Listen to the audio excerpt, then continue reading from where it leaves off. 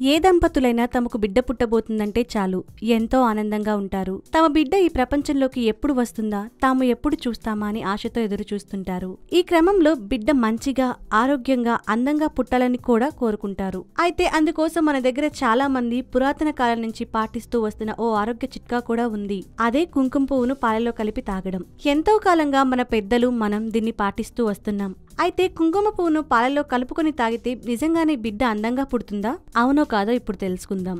కుంకుమ పువ్వులో మన శరీరానికి మేలు చేసే పోషకాలు ఎన్నో ఉన్నాయి. దీన్ని బిర్యానీ వంటకాల్లో ఎక్కువగా ఉపయోగిస్తారు. కొందరు కూరల్లోనూ వాడుతారు. అయితే ప్రధానంగా గర్భిణీ మహిళలు దీనిని నిత్యం పాలలో కలుపుకొని కూడా తాగుతుంటారు. పుట్టబోయే బిడ్డ చక్కని ఆరోగ్యంతో అందంగా పుట్టాలనేది వారి కోరిక.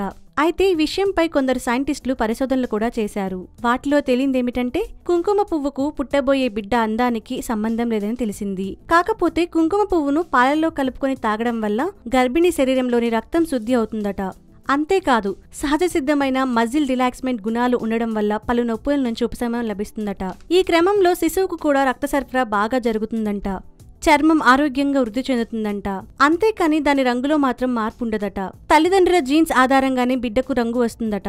బిడ్డ అందం గురించి కాకపోయినా కుంకుమ పువ్వును గర్భిణీలు రోజు తినడం వల్ల శిశువుకి ఆరోగ్యపరంగా మంచి జరుగుతుందట. అయితే గర్భిణీలు నిత్యం 10 గ్రాములు మించకుండా కుంకుమ పువ్వుని తీసుకోవాలట.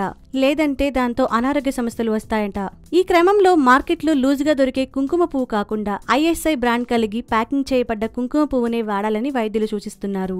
గర్భిణీలు 3వ నెల తర్వాత నుంచి కుంకుమ పువ్వు తినవచ్చని, నిత్యం పాలలో 3 నుంచి 4 తీగల కుంకుమ పువ్వును వాడితే మంచిదని వైద్యులు సూచిస్తున్నారు. పాలను తాగలేని వారు తాము తినే ఆహారంలోనూ కుంకుమ పువ్వును కలిపి తీసుకోవచ్చని చెబుతున్నారు.